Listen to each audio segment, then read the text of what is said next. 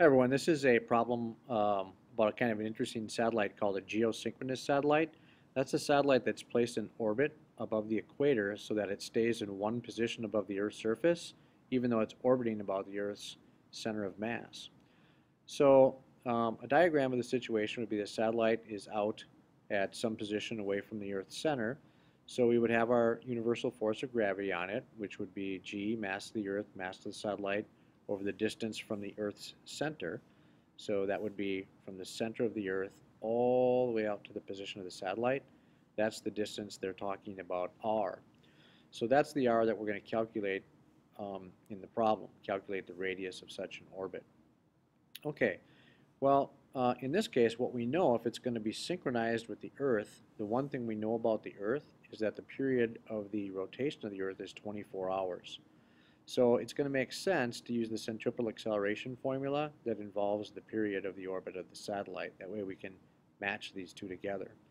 So using F equals ma and setting the gravitational force between the Earth and the satellite equal to the mass of the satellite times its centripetal acceleration, we would come up with this expression.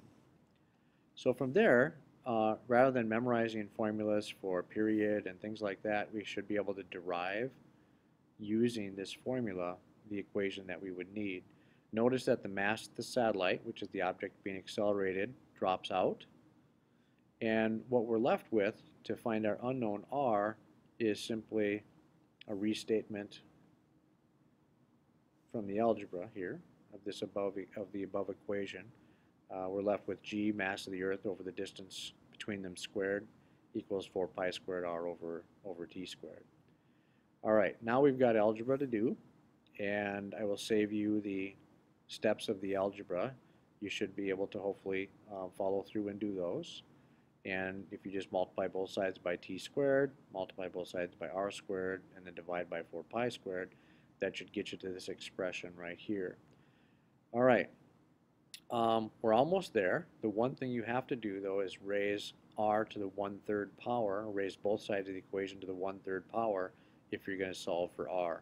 So on your calculator, you'll have to raise to the 1/3 when you're going to work with that. All right, so now we'd be ready to start putting the numbers in. Okay, once we've gotten to this point. So let's come down here and take a look. We'd have to convert the period, 24 hours, into seconds. That works out from this expression to 86,400 seconds. And then you want to practice using this on your calculator because there's a lot of powers, squaring, and a lot of places to go wrong. And somewhere, I just lost the mass of the Earth in my equation. I'm going to move that. Whoa. Don't know what happened there. I'm going to move that right back up here and get everything back together. So here's our expression. Here's our g, our mass of the Earth, the square of the period, and 4 times pi squared, all raised to the 1/3 power. If you get the right answer, you try that on your calculator, what you should come up with is the distance between the center of the Earth and the satellite to be 4.22 times 10 to the 7th meters. Now, a lot of the times the problem might ask for the altitude above the Earth's surface. So if you think this through, that whole distance from the center of the Earth to the altitude, h, above the Earth's surface, can be expressed in terms of that distance that you just calculated. That distance is the radius of the Earth plus the height above the surface.